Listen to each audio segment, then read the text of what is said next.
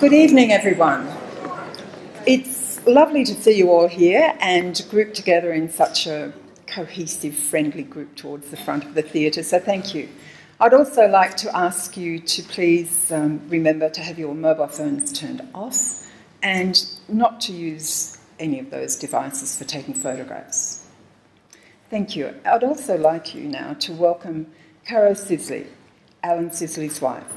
Thank you. Thank you. Good evening.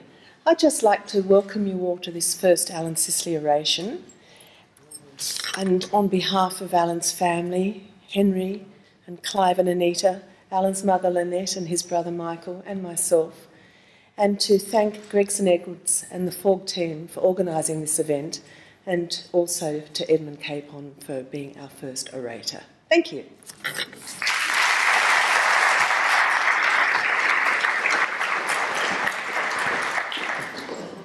Caro just mentioned the name Gregson Edwards.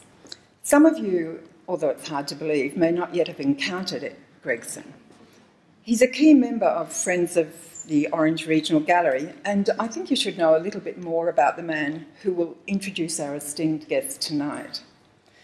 Gregson's career in public relations and media began in Orange, funnily enough, at our local ABC radio station. And it's taken him from Darwin to Japan, the Netherlands to Beijing, and Canberra to Tokyo.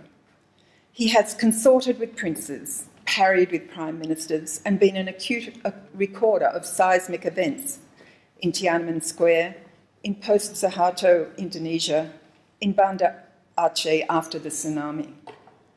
Such high-pressure jobs demand a release, and Gregson's irreverence, his sense of the ridiculous, and his capacity to joke in the midst of crises must have been an asset. So too is his lifelong interest in the visual arts, both collecting art and assisting artists and galleries. On his return to Orange, Gregson joined the Friends of the Gallery, and his ideas, infectious enthusiasm, and never-give-up attitude make him a great, if occasionally formidable, committee member. It was Gregson's brilliant idea that FORG celebrate Alan Sisley's life by initiating the Alan Sisley Memorial Oration, and so it is fitting that he introduce our inaugural speaker. Please welcome Gregson Edwards.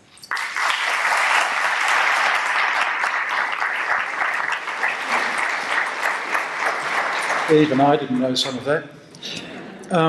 I've had the good fortune of knowing Edmund Capon for some 20 years. Our paths first crossed in Tokyo and later in Jakarta. Then, about 14 years ago, back in Australia, Edmund was very supportive of a project that I was working on at the time. For someone of his status, as he was then, Director of the Art Gallery of New South Wales, Edmund was very accessible, remarkably so. In fact, one didn't have to make an appointment. Instead, if one hung about under the Moreton Bay figs near the gallery, one would inevitably pick up the scent of Edmund's exquisite Cuban cigar. Then it was just a matter of one following one's nose. Edmund's scholarship in the visual arts and his achievements during his 33 years at the Art Gallery of New South Wales have earned him wide recognition. In addition to his AM from the Australian government and OBE from Great Britain, he has also been honoured by the governments of Italy and France. But perhaps the best readout on Edmund Capon can be found in the various judgments passed by some of his Australian contemporaries.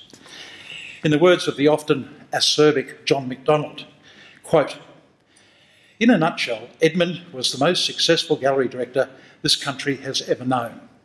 He took the Art Gallery of New South Wales from obscurity to a rather successful position. When he arrived, the gallery was a pretty sleepy place.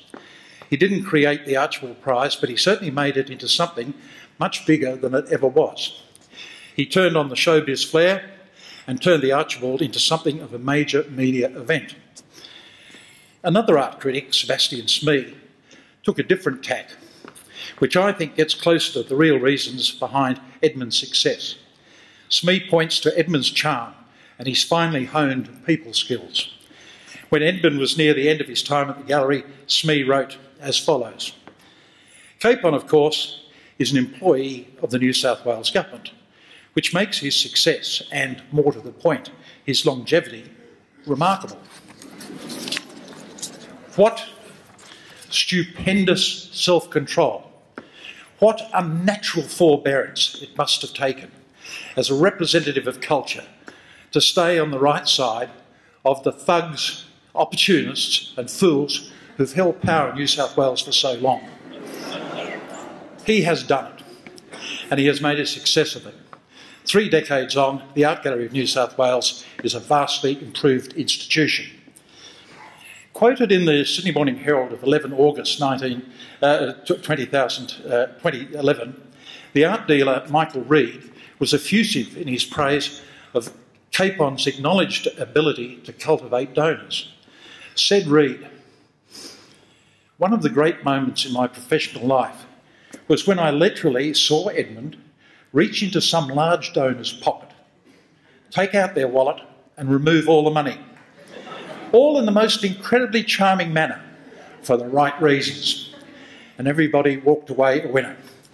Ladies and gentlemen, please give a warm welcome to the distinguished art authority, connoisseur of fine cigars and accomplished pickpocket, Edmund Capon.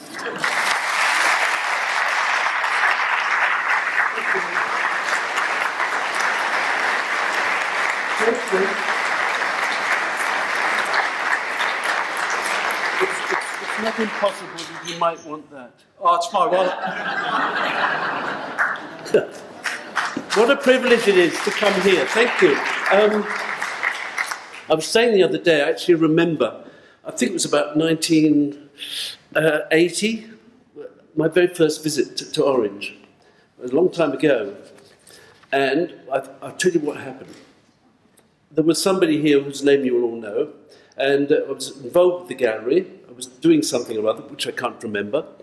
And I came up and I thought, well, it'll be a nice, quiet, early night. I'll get early back the next day. I got to bed at 4 a.m. in the morning. Great place for a knees up, Orange. Anyway, I wanted... Look, it is a huge privilege. And now I saw that this is called an oration. Now, I don't know about you think an oration. It all sounds sort of rather serious, earnest, something rather dignified, something that's likely to be dignified by immortality. I have to say that what I will say tonight will probably be touched by instant mortality, but still. Alan Sisley, of course, we all knew. We knew him as a colleague, and of course we were dealing with him in various ways over the years. And he was very much an individual. And of course, like all individuals, he had his own idiosyncrasies. We do. The most extraordinary of which was Morris dancing. But he liked rugby too, didn't he? He liked rugby football, or something like that. There's only one football, and it's played with a round ball, please note. Anyway, Morris dancing. My parents lived in a small village in Kent, and I used to have to go and see them, regularly when I was over there. And they did Morris dancing in the village square of this place called Rutham in Kent. You might have, and I thought it was the weirdest pursuit I've ever seen in my life. I mean, grown people putting little things in all over their places and corn in their ears and little bells on their ankles. It was one of the weirdest antics I've ever experienced. Anyway, I've called this talk The Liberation of Australian Art. And to borrow a phrase, subtitled The Tyranny of Place. Some of you might, I hope, not agree with what I'm going to say, but it's all a consequence of my own experiences over 3 decades. In the 3.3 decades that I spent at the Art Gallery here in Sydney, there were 2 questions I would endlessly be asked, and one major irritation that I never succeeded in dispelling. Now, the questions were, predictably enough, The first one, who in your view is the greatest Australian artist, blah, blah, blah, etc., and who will be the next? You know, the most obvious questions. The irritation was something slightly different. And my great frustration was not ever succeeding in organising a great exhibition of Australian art overseas. Something, of course, that we know Alan did succeed in doing in 2006 with his Outsiders exhibition here. Now, whether we like it or not, it seems a fact that the art of Australia, the visual arts that is, remains something of a mystery to the wider world. Australian art, you know, Australian painting and sculpture, is a largely unknown quantity around the world. And this is a matter that has for years both vexed, bewildered and irritated me. That's not at all to say that nobody likes Australian art. It's just that it tends to remain so little known. Now, when you think of the very successful image of Australian cultural and artistic achievement around the world, you know, particularly in the realms of music, the cinema, literature, you know, one wonders how and why it is that the visual arts have received such a relative lack of recognition. After all, just think of the Australian, artistic achievers in so many disciplines that have made such a huge achievement around the world, achieved great recognition, sometimes notoriety, and made a hugely acknowledged impact. They come flooding into mind, from Joan Sutherland to Mark Newsom, the designer, to Germain, the British Germs, to Patrick White, David Malouf, Barry Humphries, to Peter Weir, Baz Luhrmann, to the ubiquitous Kate Blanchett. But let's face it, the names of our classic, modern, and even not so modern painter heroes, Streeton, Boyd, Whiteley, Drysdale, even Sid, even Nolan, are barely known and little recognised. And I've become, over the years, I became sort of obsessed with this issue. And I've started to think about how could this be? And I have a sort of theory and a few thoughts about the matter. In 1961, the English art critic and curator Brian Robertson did Australian art a huge service when he staged an exhibition at London's then, I'm sure many of you have been there, most avant-garde public art museum, the Whitechapel Gallery in the East End of London. That show was titled Recent Australian Painting, and it featured the work of artists well known to us, of course, like Drysdale here. But all these artists were pretty much unknown elsewhere. Whiteley, both these pictures were actually in that very exhibition. All those familiar names, Nolan, Boyd, Whiteley, Laurie Dawes, Drysdale, Balson, Pugh, Blackmore, Olsen, Smart, they were all in that 1961 exhibition. There had been one or two other more modest exhibitions overseas, mainly in London in the 1950s and early 60s, all of which tended to portray the art of Australia as something mildly exotic. And even the Whitechapel show, which with Brian Robertson in charge of it, he was a very cerebral curator, and he took a far more serious and highly regarded view of Australian art, but even then, it was perceived by the media to be something sort of, I think one of the papers called it adorable exotica, if you please. And there was, as a guy called Simon Pearce, who I think he's from Aberystwyth, one of those extraordinary Welsh towns with 120 words and one vowel.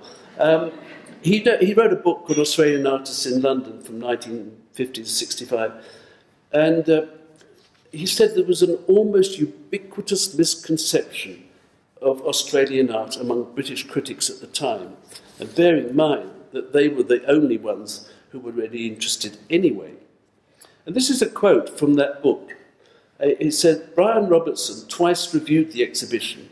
I thought this is a good wheeze, you curate an exhibition and then you're the critic as well. It's one way, it's one very short, quick way to a reasonably good review. Well, now, and he'd say, once for London Magazine, he did it, and once for the Sunday Telegraph.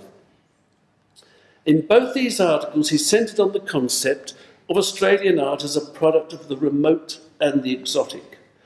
As a quote from the Sunday Telegraph notes, this is Robertson's words, "In a vast Pacific world bordered by New Guinea and fringes on one side by the primitive Torres Strait Islands comes the exoticism that sometimes floods through Australian art." Now, such observations as that imply a view that must have been fairly well implanted at the time into what might be termed the British art scene. And then I happened to come across an observation of the critic John Berger, who, writing in the journal Mianjin on another of those early shows, 12 Australian Artists, that was held in 1953 in Burlington House, he noted something about what he called national traditions in art. That such tradition implies generally accepted standards, the integration of the artist into society, and above all, art having a place in the lives of the majority of the people. Now, that's a kind of quote which was current then, but John Berger, who I used to meet a few times in my Maoist days, Berger was, as you probably know, a serious Marxist art critic. But in the same piece, he also wrote of that same Australian show, this is 1953, "As one walked through the gallery, one became conscious of a climate, a conditioning of life, a type of landscape, a quality of light, which seemed specifically Australian. Despite superficial differences, there are overall Australian characteristics. A common unity of atmosphere was established." And of course, that was exactly right. It was an art absolutely tied, identified, shaped and defined by place. Now, I think we have to thank Robert Hughes and Brian Robertson. Bob Hughes was involved with that 1961 show at the Whitechapel. He was actually an artist at that time too. You know, as we know, he failed artists turned to criticism, which is exactly what Bob did. But they were at least, I think, making a start, or trying to make a start, on releasing Australian art from that stranglehold of the perceived exotic place, and then at least seeking to gain recognition for Australian art abroad. There was a little preface to that catalogue, the 1961 Whitechapel show, by Lord Civilization, Kenneth Clarke, you know, the man who discovered Sid Nolan. Just before I came here,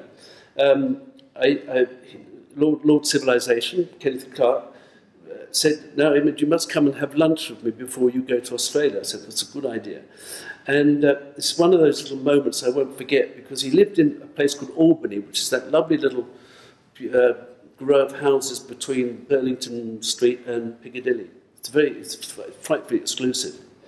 And so I turned up at the appointed time, and here was this great man. I mean, he was quite elderly then, a man who did Civilization, you know, the great television series. And he was a great fan of Sid Nolan, a great friend of Sid Nolan, and he was a great supporter, and he was very keen to get Australian art seen around the world as well. And but he actually cooked lunch himself. And then he said, "I'll come and sit down in my study." And I shall never forget this, there's the desk. On the wall was the great Turner that his son then sold after he died. Kenneth Clarke died, the son sold it. Alan Clarke, you know, the politician, for dozens of millions of pounds. And he said, "Oh, sit down. Oh, just move that. That was a beautiful Raphael drawing to get it out of the way of the spaghetti at the time. Anyway, he wrote in the foreword, "There is something about the light and the dead white trees and the feeling of Australian myth." I want to come back to myth in a minute. In fact, in his catalogue essay, the young Mr. Hughes, as I said, who was also a painter, he had one painting in the show, he wrote, "To think of Australia as a jardin exotique is a fashionable way of missing the point. For painters here, it is not an exotic garden, it is where we live." But, of course, in merely making that point, he was actually emphasising just that point, that Australia was then perceived to be an exotic, as it was distant. And so, in an odd, but I suppose understandable way, its painters were presumed to paint an exotic world, and to behave in an exotic manner too. And in fact, at that time, and to some extent a direct result of that Whitechapel show, there was a genuine and enthusiastic interest in Australian painting at that time, particularly in England and in Europe. And I know because, you know, I was there and I went to those shows. But it really was limited to there. Then 2 years after that, I've just got to do a little sort of background here. Bear with me. There was a big show at the Tate Gallery in 1963, which had begun life as a thing called the Antipodean Vision at the Adelaide Festival in 1962.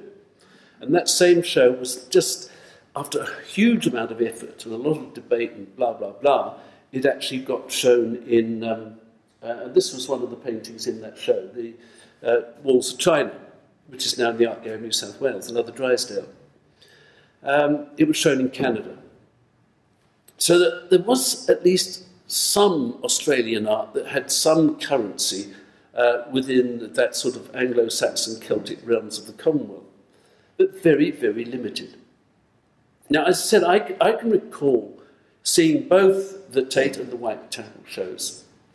And yes, I can also add that there really was this faintly exotic sensibility, a hint of contrived myth. And both shows were, of course, to be viewed against a background of what was the current thing in London and the other places around the Western world, and for people like myself. What was the current thing? We were then, of course, looking at great flashy moments by Motherwell, Klein, Jackson Pollock. We were looking at pop art by Warhol, Lichtenstein, and Richard Hamilton. And even we were looking at the École de Paris of Howard, the abstract painters from Paris, Hartung, Soulage, and English painters like Howard Hodgkin. So you could see, against that kind of gregarious and cosmopolitan background, Australian painting did indeed look slightly out of sorts, remote and otherworldly. But there was also an aura of a kind of mythological, exotic earnestness. Now, the selection of artists in that famous Whitechapel show, I think, was very much a selection of its time. Note, there were 55 artists in the show, just 2 women artists, and absolutely no Aboriginal artists, no Aboriginal representation whatsoever. But it also tended to reflect Brian Robertson's taste and predilection for the then fashionable abstract expressionism. And even though the more radical Australian art of the late 50s and the early 60s was still really a figurative art, here's just a few names. Charles Blackman, for example, Boyd, both Arthur and David, Dobell, Dickerson, Fairweather, Juniper, Mulvey, Nolan, Olsen, Percival, Pugh, Smart, Tucker, Whiteley, they were all in that 1963 show as well. They were all figurative artists, but, with Robertson's taste, with, I think, a certain abstract and expressionist sort of flavour to them. Interestingly, as a sign of the then paradoxical art contest that was going on in Australia, I'm sure you all remember about it, the show was severely criticised, the 1963 Tate show was severely criticised by Bernard Smith and his so-called Antipodean group, which championed the cause of figurative art with a rather more restricted view of the genre. They deemed the likes of Drysdale, Boyd and Whiteley as beyond the figurative pale. I'm sure some of you have seen some of the quotes from that from Bernard Smith. One of the last times I saw Bernard Smith, he was a terrific character. It must have been for an Archibald Prize about 12 years ago, and he was 80, mid-80s, and this lady in Melbourne wanted to paint him, and he said, "Okay, you can paint me, but only in the nude." And there was a big painting of Arthur, of Bernard Smith, sitting there like this, everything displayed, you know, this sort of flaccid member hanging there in front of you. It was the most extraordinary thing. I asked him, he said, well, what did you do that for? He said, well, I decided I hadn't been painted in the nude before. I said, well, I did say to him, it's unlikely to happen again. Anyway, Bernard had a good turn of phrase, as you probably know, and I just was looking up some of them in condemning those sloppy, messy artists who were inclined towards abstraction and expressionism. This is a couple of quotes. Today, Tashi said, expressionism. Action painters, geometric abstractionists, and their innumerable band of camp followers threaten to benumb the intellect and wit of art with their bland, pretentious mysteries. And even better, he said, destroy the living power of the image, and you have humbled and humiliated the artist, have made him a blind and powerless Samson, fit only to grind the corn of Philistines. Oh, that's a terrific phrase, I think. We can use that when we're talking about our politicians and all kinds of people. Talkback radio. Anyway, it was that short-lived period, it was all rather brief and a bit parochial, but quite fun, of the figs, i.e. the figuratives, against the abs, the abstractionists. That's how it's remembered. Anyway, after all that, to be honest, not much happened. And it was over 50 years later that the opportunity to present the art of Australia to the wider world in a really substantive way presented itself. And you probably know that late in 2013, at the Royal Academy in London, the long-awaited Art of Australia show opened. The Royal Academy is arguably one of the great venues for shows like this, and with a tremendous, and I can vouch for this, a lot of people are a bit cynical about this, an absolutely interested and willing audience. People were really looking forward to this show. They were waiting in anticipation. And as I think we all now know, it was sadly roundly criticised. And I have to say, justifiably so. At the opening, I was towards the end. A lot of people came up and said, hey, well, what's going on here? You know, but the classic, I can't use the words because it would be too rude. But I got a tap on the shoulder, and there was Jermaine Greer. And Jerm said, Edmund, what the is this bit of doing here? And carried on for some time. And she wrote, some of the reviews that were awful, and some of them were actually so awful they were stupid. And in fact, ultimately, hers was pretty stupid too. It was just over the top. But one of the things that intrigued me was that apart from anything else, I won't go into the show because that's another story. But apart from anything else, its declared theme was to focus on the influence of the landscape. Now, in the 21st century, I think that was far too prescriptive, with an inevitable tendency to pander to those views of the past 5 decades, or 5 decades ago. And, as I hope to show now, is no longer the defining or persuasive premise for the art of Australia. Enough has been written, as I said, about the RA show, and really this isn't the place to go into it. But I would say this, even John MacDonald he did say, and understandably, and I felt hugely disappointed. He was this great opportunity that somehow went off the rails. But I took a lot of people around, some Americans and French people around, and however indifferent the show was, they loved it because they said, we don't see paintings like this. It's all new territory. Anyway, but it is very much the part of the story that I would like to address. That is the recognition and image of Australian art in the wider world. And in ruminating on this issue, I've noticed 1 or 2 incidents that have bewildered me about the laboured travels of Australian art around the world. Firstly, going back to those early Whitechapel and Tate shows. In 1965, somebody called Anthony Armstrong Jones, Lord Snowdon, the photographer, Brian Robertson and John Russell, another great critic, produced a large coffee table book called Private View. It was about the then very lively, it was the swing 60s in London, the very lively British art world, and all its main protagonists, all the great artists were there. It was a hugely popular book, as it turned out. It was a big coffee table book, the artists in their studios. Nobody had done anything like this before. And it was a time when I was getting very much involved in the business of art, etc. And slightly to my surprise, there were two Australian artists included in that book, Sid Nolan and Whiteley. Okay, they were living in London at the time, and you've got to acknowledge that.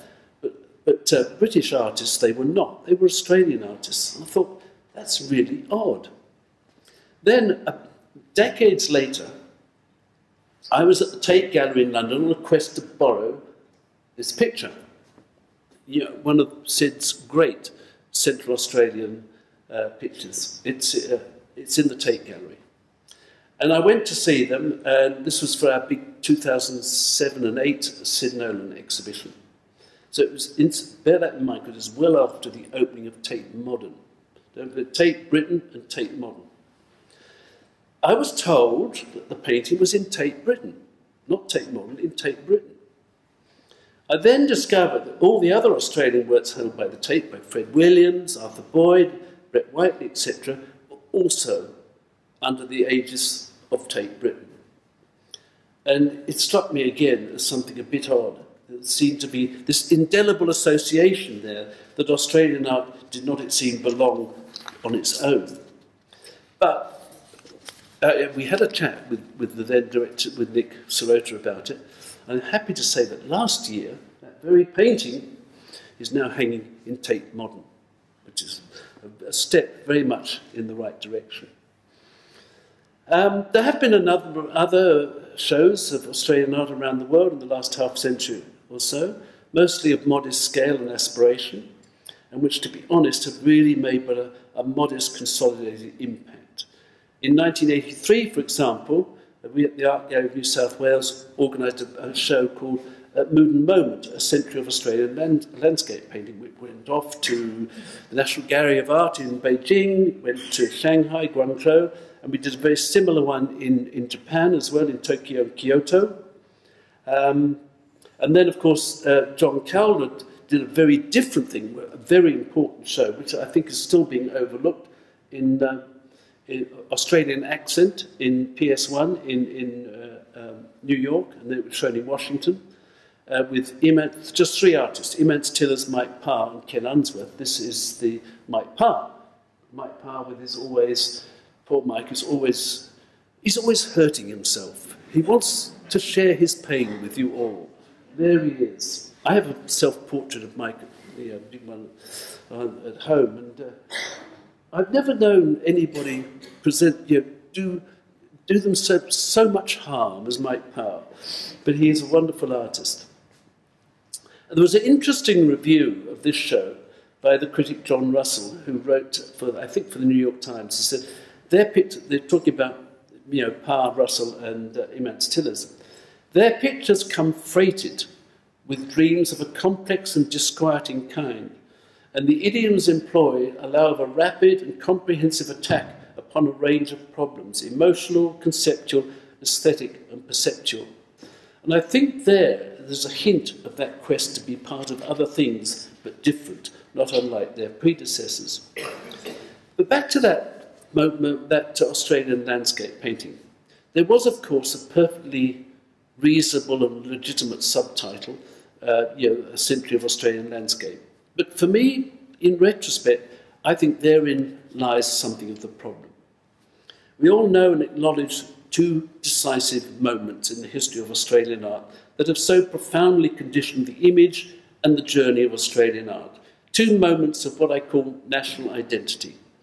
Firstly, of course, with the Heidelberg School, when artists like Robert Street and McCubbin, Walter Withers, Jane Sutherland, etc., all painted en plein air for the first time. And they captured not merely the appearance of the landscape, but its texture too. The breath and the air, the feeling of being in that landscape. the sultry heat and dust of Streaton's fire zone, captures the climate, the atmosphere, the torrid air, and that pervasive blue sky. It captures those things far, far more than it does the moment of human drama, which, of course, is the subject of the narrative here. And thus was born the notion of Australian Impressionism, a genre that was unique to Australia. Paintings that have come from absolutely no other place than Australia, bound and tied by that commitment to describing the experience of the Australian landscape. Now, it seems to me that looking at that, trying to paraphrase the journey of Australian art a bit, that much of the same thing happened after the Second World War, in the late 40s and the 1950s, with truly modern painters like Drysdale again, this is Safala, Tucker, Boyd, Nolan, Percival, Fred Williams, all created a visual language that had an absolutely undeniable sense of place to it, place and identity. Just think of these pictures, like the Drysdale, the Williams, and even John Olsen. This is one of the pictures that went to London show, which was described in the most appalling terms by one of the critics there, a man with a Polish origin with an unpronounceable name, but actually normally quite a good critic. But these works of these artists demonstrate a determined and successful quest, this is how I see it now, for independence and affirmation. And at that time, I remember talking to Sid and to Arthur Boyd about their instincts and their feelings. At that time, I think it was perhaps a flight from the horrors of a Second World War, and that was preceded by a Great Depression. Both then very much within living memory. They demonstrate a real attachment to the Australian experience and above all to the Australian landscape. It was, I think, a very deliberate exercise in seeking to establish identity within the context of a European tradition, and yet at the same time seeking to distance itself from a disagreeable immediate past. And whilst Drysdale and Williams, for example, captured those very distinctive textures and the temperature, what I call the climate of the landscape, so did Nolan and Arthur Boyd. But they were different. For them, the landscape was far more of a stage for the human drama and experience, which they then inserted into that unique Australian experience of the landscape, thereby creating, to me, a slightly contrived mythological context and status for Australian painting, albeit one essentially of a European and classical measure. What all their work has in common is that indelible sense of national identity, which we can identify with and to some extent confirm or reaffirm our own backgrounds.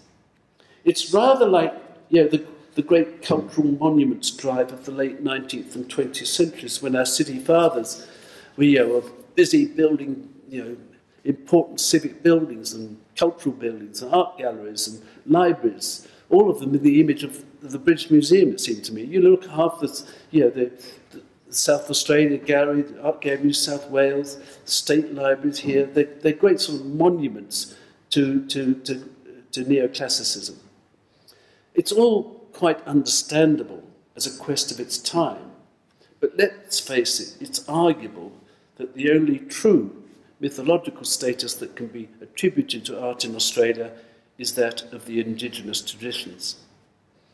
And yet, strong as that image of that quintessential Australian landscape, as immortalised by its early progenitors, Street and Roberts, and then reimagined by Nolan, Drysdale, Williams, etc., and maybe continues to be a struggle, it has nonetheless certainly struggled for any kind of serious recognition beyond Australian shores, with the possible exception of that brief golden era of Australian art in London in the sort of the late 50s and particularly in the 60s, in which, that was my first real contact. And I frequently asked myself the question, why? Why is this so? Why was the convincing achievement of those national styles and identities, the achievements of our foremost artists, whether at the moment of so-called Impressionism at the end of the 19th century or its modern equivalent in the late 40s, 50s and early 60s, why was it such a seeming hindrance to recognition, even interest around the world? There was, as we know, an interest in indigenous art, stimulated, of course, by the notion of the exotic and the different. This was new sort of frontier territory for the traditional Western museum curator, and exemplified, I think, in an exhibition that was verging on the academic and, to be honest, in that slightly patronising way of the French, of that Gallic way. But at the same time, it was a revelatory exhibition, Magicien de la Terre, that was held at the Pompidou Centre in Paris in 1989. That included work by 3 Aboriginal artists, but they were all bark painters. And it must be admitted that that was a show of ethnographical rather than artistic context. But it was an interesting show. It was one of the first times that in the context of a big, major international show in a major museum, and not in the Anglo-Saxon world, but in France, that Aboriginal painting was seen. And interesting, it was such a success that only last year, 2014, they actually they rekindled the whole show at the Pompidou. By then, in the 1980s, Australian Aboriginal art had become something of a standard bearer for our visual arts around the world. And that was all fine. But such recognition did not represent the whole spectrum of modern and contemporary Australian art activity and aspiration. In fact, the powerful presence of contemporary Aboriginal art on the international horizon, I think, tended to sort of obfuscate the broader spectrum of Australian art. The revelation of Papunya Tula and Western desert painting had, of course, great and far-reaching, and I think quite understandable impact. I think we're all familiar with that sort of great renaissance of indigenous art that had its origins in Papunya Tula in the early 1970s. A revelation that has since inspired Aboriginal, this is Clifford Possum, the ancient traditions into a modern idiom. And we've probably all heard that, that famous comment that attributed to Bob Hughes, saying that, what did he say? Oh, the last great art movement of the 20th century. When I asked him about it, he said he couldn't remember ever having said it, but that's all right. He didn't remember a lot of things he said. But actually, like Les Murray made a comment about it, and he said, this whole thing about Papunya Tula and paintings like Clifford Possum here was Australia's equivalent of jazz or visual jazz. But the fact is that here we have a visual language of unique origin and vision, one deeply enshrined in its history, traditions and place, and yet remarkably wholly contemporary in spirit, aesthetic and appeal. It's absolutely an art determined by place, fully informed by place and tradition, but nonetheless not prescribed by that place. In fact, quite the reverse, because as we know, contemporary Aboriginal art has travelled and still travels around the world very well. Western desert painting became the standard bearer for Australian art around the world, and in that, the year of that great festival of running, jumping and standing still, called the Olympics, we did a big show at Papunya, which Hetty Perkins curated. This is just one of the many images. And you can understand why people could respond to this. It's abstract, and yet it's got a sense, it's got the authenticity of antiquity and place inscribed into it. Some 50 artists were included in this show. It was a big show. It was an absolutely beautiful exhibition. I'm sure many of you would have seen it. And it was the first to really provide a comprehensive look at this ancient genre in its contemporary garb. And I recall, amongst the many people I took round the show, was the then Italian Minister of Culture, somebody called Giovanni Melandri. And she came, I think, at least twice to the show. And she was absolutely entranced by it and determined to get this show of Papagnatula to Europe, to Italy, and then hopefully elsewhere in Europe. And we went there, Hetty and I went there, we met, we tried and tried and tried, and nothing happened. In spite of our best combined efforts, we did not succeed. Happily, though, others have succeeded in this particular venture where I failed, and actually only last year there was a major Aboriginal exhibition that toured a number of venues throughout China. Then there was another great celebratory exhibition, and these are the kind of things where I felt I was banging my head against a brick wall. Golden Summers, you remember that show? Well, back in the late 80s, mid to late 80s. The pick of Australian paintings from that great era of first national identity, the Heidelberg School and beyond. It had just about every national icon in it, including, of course, Sweeten's famous Golden Summers, Golden Summer, Eaglemont, from which the show took its name. Now, among the many notables we took through that show was the then legendary curator and chairman of the Department of Modern Art at the Metropolitan Museum in New York, somebody called Bill Lieberman. Bill was a great character, a great friend of Australia and a great friend of Australian art, and he truly loved Australian painting. Not just the focus of this particular show, but he loved, things like, the Fred Williams, John Olsen, Tim Stoyer. I took him to see Tim, and he's another of our artists whose hugely evocative and meticulously rendered works are very much, they're still sort of defined to a large extent by their sense of place. And of course, Whiteley, Bill loved Whiteley.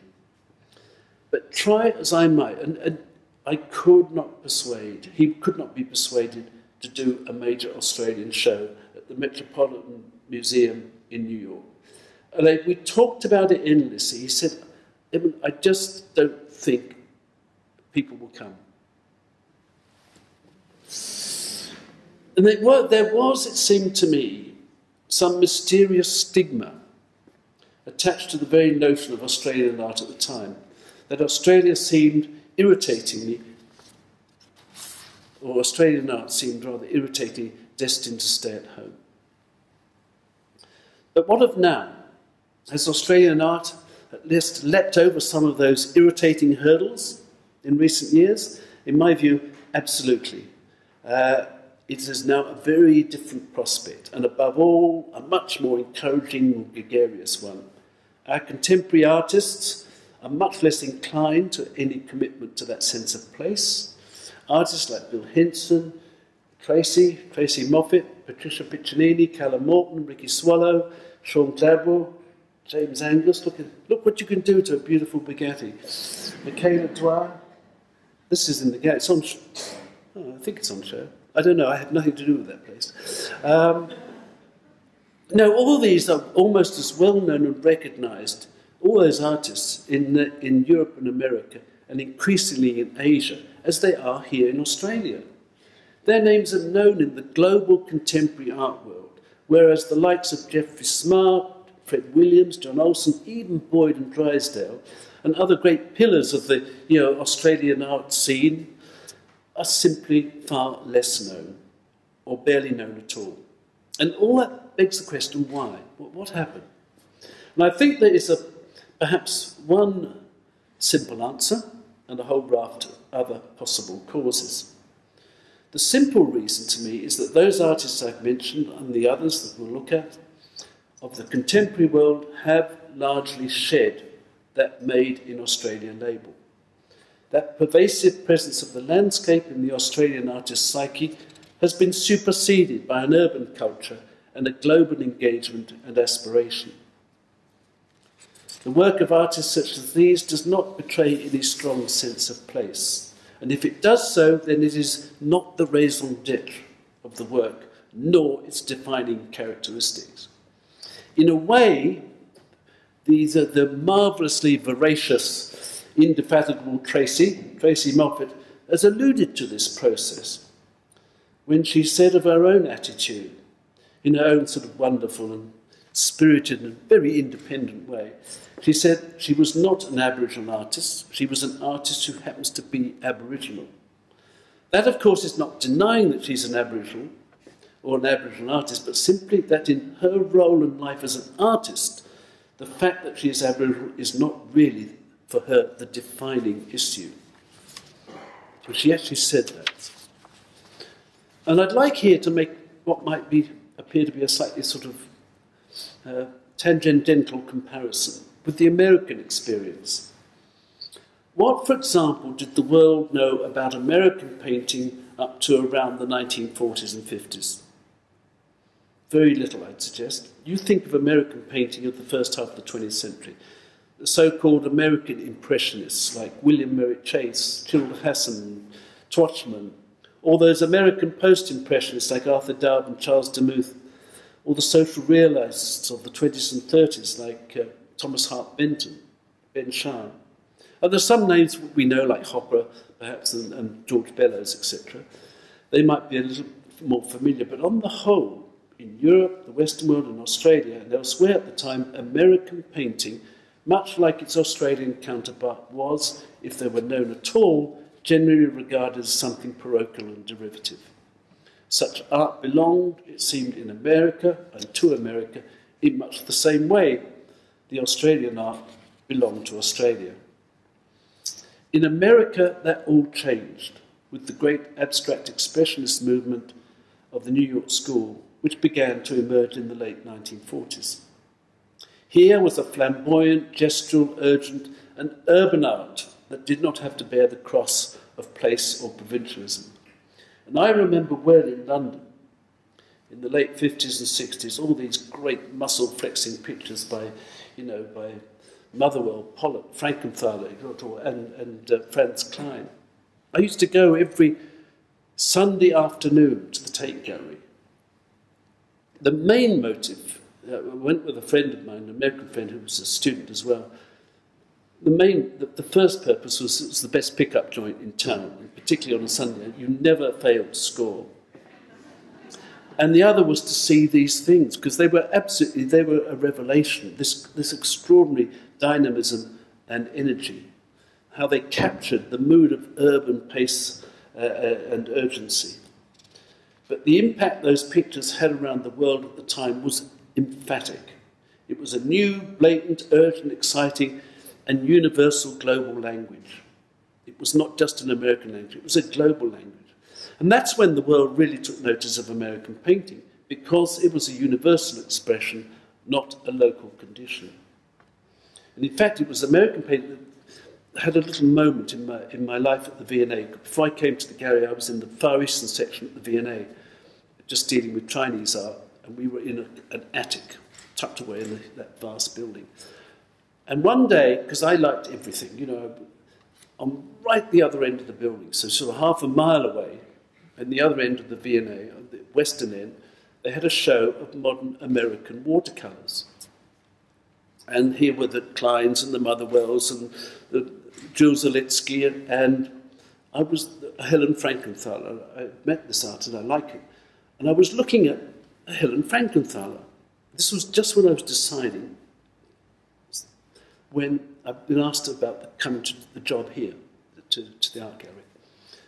And let's say, I was then living in a kind of inverted cone, going around in ever-decreasing circles in those big institutions. And I was looking at this, and it so happened, nobody else in that gallery, I was looking at the Helen Frankenthaler. It's a little moment I remember. And the head of that department, a man called Dr. Michael Kaufman, came up. He walked in, he looked at me, he said, "Hello, Edmund." He said, "What are you doing here?" I said, "Well, I'm looking at this." He said, "But you're Asia, aren't you?" I mean, the idea that, Anyway, my contention about this is that being liberated from that emotive sense of place was for Australian art a passport to a much wider and, to be honest, a much more appreciative world, a worldwide audience. For here we have images and imaginations not constrained or determined by a sense of place and its influence of national identity, but images dealing with ideas, notions, concerns that might just as well be located in Berlin, London, Beijing, Los Angeles, Mexico City, or Tokyo, or wherever.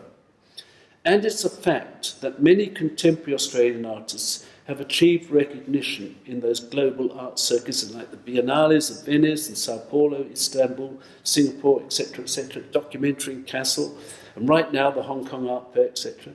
And they've achieved the kind of international reputation and acknowledgement that those modern masters of Australian art, the Nolans, Drysdale, Williams, even Whiteley, seldom, if ever, achieved. And they did that simply, I think, because their art is not so wholly defined with place, that place being Australia. And I come back to another, oops, let's go back to Tracy Moffat again. Perhaps, too, these artists very much of our time, now in the 21st century, like her, see themselves as artists first and Australian artists second. That is, artists who happen to be Australian. There are, of course, a lot of extenuating circumstances in this. Every aspect of our world today is inevitably more global. The art world, absolutely so. And just think about what's happening in the art world now. You've got Qatar, the state of Qatar, spending $350 million on a Gauguin painting. You think, what is going on?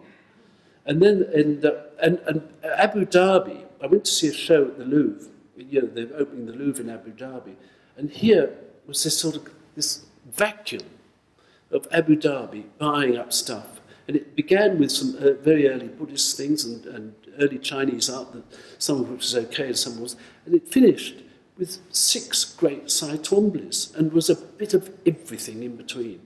The Saitomblis were terrific. And then, here's an Arab state building its own museum, acquiring Saitomblis by the metre. And then there was some lunatic, not long ago, spent $40 million or $45 million on an appalling Jean-Michel Basquiat. I mean, somebody here might like Jean-Michel Basquiat, but I think he's just excruciating. And he died very young, as you probably, which sort of adds value, I guess, I don't know. He started life as a graffiti artist, on trains in New York. But he was a black artist, and he had everything, sort of, all the right things going for him. But I remember when Bob Hughes, he did a show, his last show, I think it was a kind of, it's after he died. And Bob, who had the same view of me about Basquiat, wrote a piece when he was critic for Time. Piece. And he titled it Requiem for a Featherweight.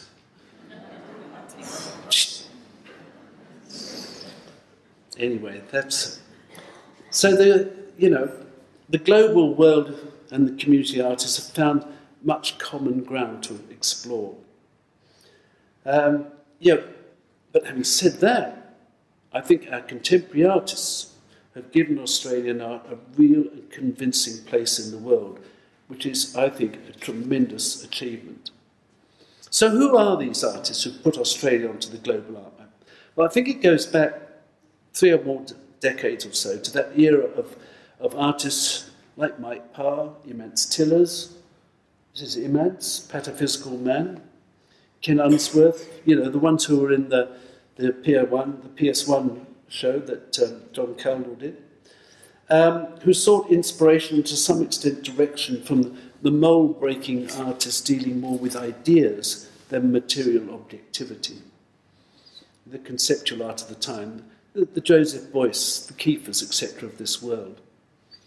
And now we look to artists like Sean Gladwell for one. I used Sean a lot, and I did a thing for the BBC and the ABC on television series in Australia. We used Sean because he's terrific and he's wonderful to talk to. And Clive James, dear Clive, wrote a review of that television series for a publication in England. He was very nice about it, very kind about it, except he said, I could not understand what on earth Edmund was doing talking to some young bloke riding about on a bike. Apart from that, he was okay. But, Sean Glad was an artist who, through his work being exhibited in such events as the Biennale of Venice, has achieved great international recognition, not only for himself but for Australian art. Nobody's denying that he's an Australian artist, and whilst he often, but not inevitably, uses Australian locations for his work, they are nonetheless not about place, nor are they defined and identified by any sense of place. The work that sort of launched him in a way was this thing, Storm Sequence. I'm sure many of you have seen it. It was shot at Bondi Beach. But as you can see, in weather that's clearly more London than Sydney or something. It's a video work about movement, about the suspension of real time to the pace and lyricism of a kind of visual poetry. This is a work that is urban with a resounding familiarity, whether it's Berlin, Beijing, London or Sydney. It's a work in that sense of no fixed abode, a work that belongs to the art of the world. Ditto this one. I love this one. This is in the gallery. It's called Woolloomooloo Night. And he creates a kind of sort of Edward Hopper-like scene. It's a capoeira dancer, which is, I asked him, I said, what's it? Oh, it's a dance developed from African slaves in Brazil. So he got this girl to dance around at night, at midnight, in a service station. And she spins, she twists and lunges in movements that sort of echo the skills of self-defense and combat, and it's all orchestrated into this wonderful visual experience with that kind of, it's a universal image. And this is urban art, the marriage of performance and street culture. This is Gladwell's global world. It's just that it all happened in a service station in Sydney, in Woolloomooloo. And just to reaffirm my contention about Gladwell and his colleagues, last year alone, 2014, Sean Gladwell exhibited in Toronto, London, Paris, Antwerp, Croatia, Istanbul, South Korea, Indonesia, and Melbourne. And I think in Baltimore, because he was just off when I last saw him there. Now, this is a far cry from a Williams or a Drysdale and their very deliberate, evocative expressions of a distinctively Australian experience. Like Gladwell, Bill Henson's quiet, at times almost sinister evocations of human vulnerability explore the human condition in a universal sense. There's nothing parochial about Bill Henson's work. His interest lies not in any devotion to place, but in the vulnerabilities of the human condition. These sublime and often suspenseful works have, as we know, on occasions brought in images like this, a certain amount of unwanted speculation about the nature of his work. I don't agree with any of that. I'm a huge fan of his. It's mature, sophisticated, urbane, and quietly intense. This is one of my favourite images of Bill's. It's that Paris opera series, which he did, about 20 years ago, almost 20 years ago, I think. Hold on. 14 years ago. He was commissioned by the Opera Garnier to go and do a series. Fascinating in a way.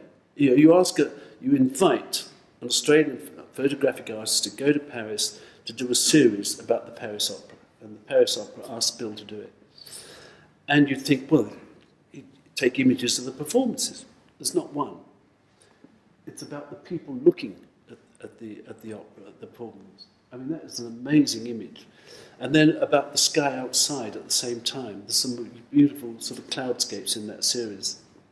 But when we look at images like this, we are left with a sense of hovering but sympathetic uncertainty. His work speaks to all, not of place, but of the human condition.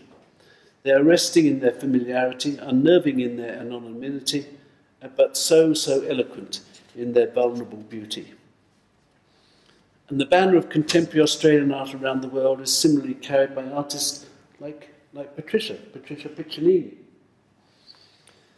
and Ricky Swallow. Neither artist betrays any particular Australian identity in their work. Patricia explores here the frontiers between science and technology on the one hand, and the fantasies of the human imagination on the other. Her work in a way questions our faith in technology, but it's inspired by our inherent human instinct for hope, for all the for the strangeness of her imagery, there's a sense of optimism that they evoke. But it's a universal language.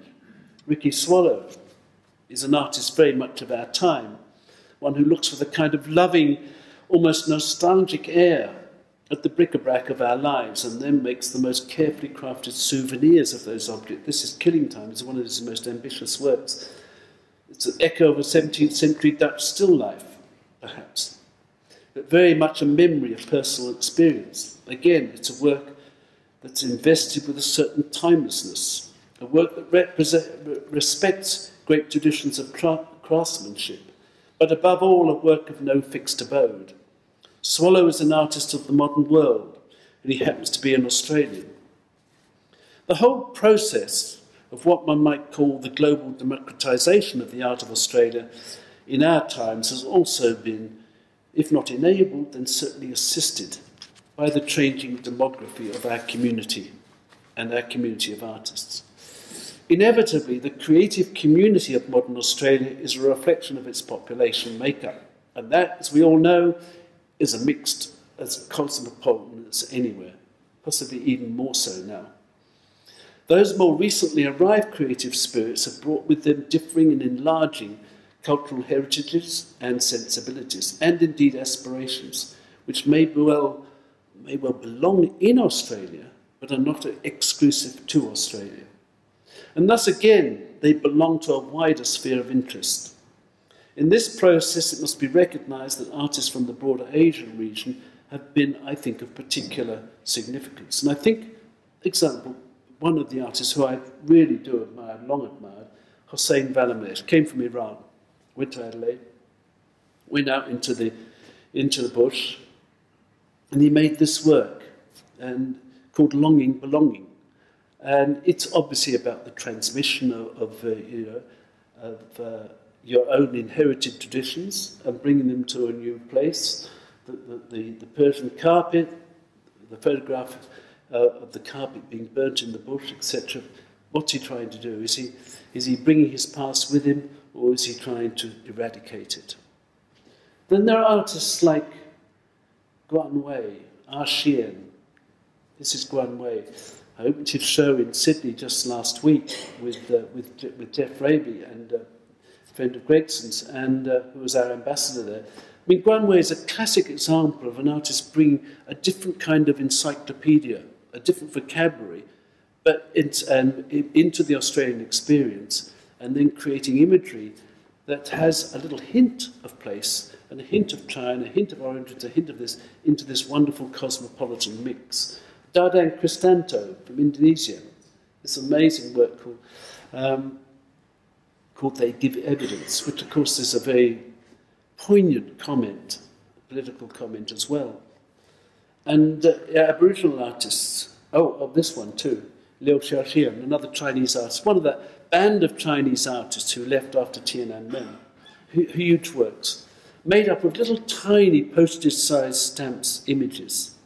And of course they're made up of the reverse. Here's two worlds meeting. The image of the figure of Christ with the thorns are lots of thousands or hundreds and hundreds of little tiny images of the image of Buddha on the right. And vice versa. The image of the Buddha is made up of little tiny images of the crown of thorn Christ. And the image on the right is Hote, Maitreya, the future Buddha. And artists like Brooke Andrew here, and contemporary Aboriginal artists, they too, even the sense of place there, and Jonathan Jones, who uses fluorescent tubies, and Daniel Boyd, all these artists are, in a sense, shedding the need, the feel, to make works of art that bespeak made in Australia. They have all contributed to this more gregarious and less overtly Australian image for our art in the late 20th and the 21st century. What's happened to Australian art in the past 3 or 4 decades does rather put that famous comment by, you remember the minister, Arthur Calwell, who's the great pro-immigration I actually went back and looked this up. He was the great sort of pro-immigration minister just after the Second World War, but he had very strict conditions. And he made a famous comment in Parliament in 1947 about two wrongs do not make a white. Can you believe it? Yeah, you can actually, can't you? But rather like a kind of cultural revolution, these artists have helped to emancipate Australian art from the stranglehold of identity. And here I would even include some of our Indigenous artists whose work transcends a quest for identity, like Brooke Andrew here. And whilst I all acknowledge that we are all beholden to the very idea of an art and its traditions that belong strongly and emotionally to the identity of place, it's my belief that worthy, indelible in defining those traditions may be and are, they have nonetheless been a strange and unexpected kind of limitation to the liberation of Australian art to the world. What we can do now is applaud the maturity and sophistication of our new generation of truly international artists, from the likes of Bill Henson, Ricky Swallow and Sean Dabbled to Hussein Balamanesh and the contemporary Aboriginal artists. But we should always be mindful of the often fragile power of the now in the face of that ultimate critic, time. And I thought I'd just go back, and I was looking at the list of artists represented in that famous 1961 exhibition at the Whitechapel, Brian Robertson show. 55 artists. How many now do we still recognise? These were the artists who were defining Australia at the time. There's a whole raft of names there that don't mean anything to me. Who remembers Don Laycock, John Lungi, Ross Murrow, Ian Syme, Roy Thompson? Huh? I don't remember them. Does anybody? They were in that famous Whitechapel show. So it's a rather sobering reflection upon the mortality of much once lauded art. But let's fit with a trip to Monday Monday. This is part of Sean Dabble's Maddest Maximus videos. It's so obviously an Australian location. And here Sean is doing that wonderful thing, his slightly sort of menacing attitude on a motorbike and his mysterious journey, embracing the landscape on this ever-opening, this ever-unfolding landscape. It's a work that celebrates place, but is absolutely not prescribed by that place. And that, to me, has been the great liberation of Australian art. And let's applaud our artists now, who are being recognised around the world, long overdue. Thank you very much.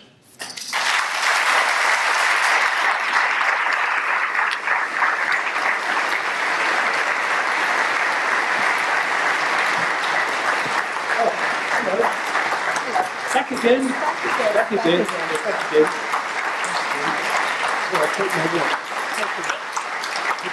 Thank you. Thank you, Edmund. He went on not too long at all. We really appreciated that. And I'm sure that your erudition had sunk into us. And as we leave the hall, there are questions I'm sure that all of you will have and would like to throw at Edmund, and he will be down in the foyer very soon to parry your highly incisive questions, I'm sure. Are there lots of open doors down there? Yeah, we won't let you out. But we'd also like to present you with a small gift, which I hope will show that some of our regional artists, whose catalogues these are, have managed to go beyond that slightly patronising term, regional artist, yes, and show that indeed they are artists first, Australians second, and deserving of more of the recognition that you are saying our artists need. Thank you so much for opening our eyes to that, and again, let's thank Edmund for his talk. Thank you very much. Thank you so much.